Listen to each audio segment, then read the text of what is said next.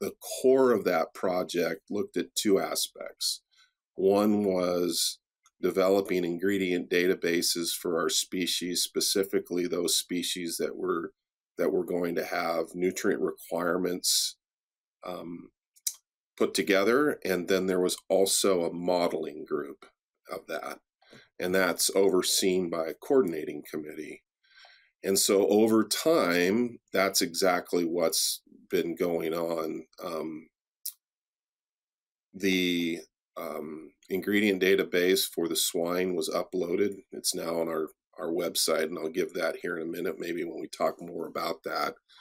But the group that I have been involved with primarily on the feed composition side, we put together the databases for the beef, the dairy, and now the poultry one it's in progress.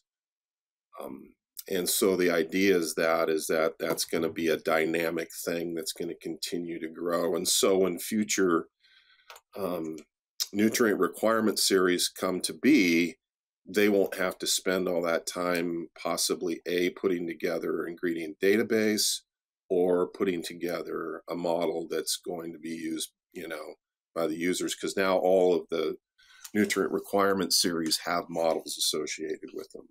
If you enjoyed this short clip from the podcast, then you should really check out the full episode, which you can find by clicking this link here. Take care, everyone. Goodbye.